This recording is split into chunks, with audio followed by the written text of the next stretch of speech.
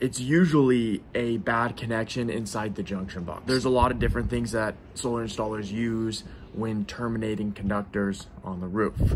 Terminal blocks on a DIN rail, you have wire nuts, and you have wagos. Those are the three most common. There's other ways. There's other items out there that might even be better. Those three are the three that I see. And it's interesting because wire nuts, I see those fail all the time, but more often than wire nuts failing, I see terminal blocks failing. And the reason is installation error, most of the time.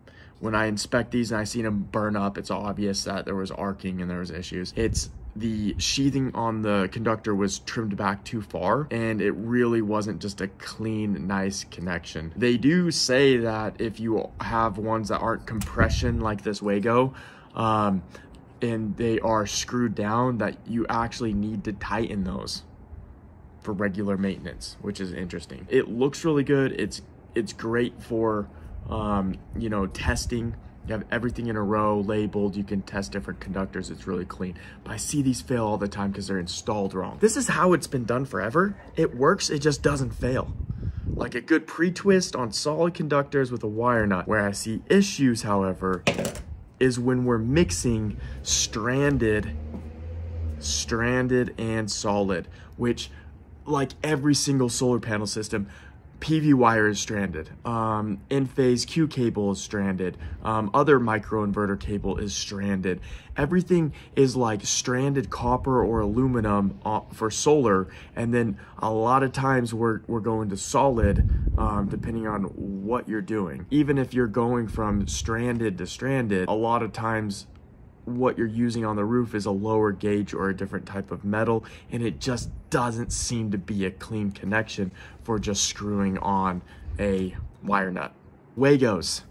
I feel like the pre-twist with two solid conductors is better than a wago. I think it's a better connection. It's a little bit squirrely, but when it comes to solid, when you're mixing solid and stranded, or different gauges of wire, I think this is definitely the way to go. I'm seeing more and more people using wagos, Vago or something like wago. We're calling it wago.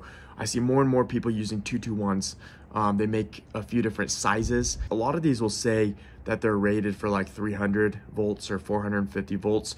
Wago does say they're rated for 600. Somebody might need to verify that. If you're doing a DIY solar project, you're installing this yourself or doing any electrical connections yourself, buy these. The 221s from Wago. I'll have a link below to my favorite wire nuts, terminal blocks, and Wagos, so that you can just buy them quick off Amazon and have some. It's better than just using something you don't want to use. Just order it and get it and do it right.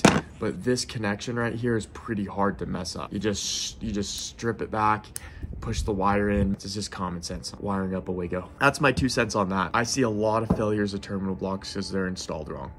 I see a lot of failures with wire nuts because they're installed wrong. Wagos, I think, obviously this is just my experience. I haven't actually tested them to see what the pull strength is or how much voltage you can put through them and overload them. From what I see, this is an inferior connection to a properly done wire nut, but there's more forgiveness. If you're looking at issues because of installation error and you eliminate improper install with an easier to install product, is it a better product? I think it is. The net result is probably that you'll have less failures.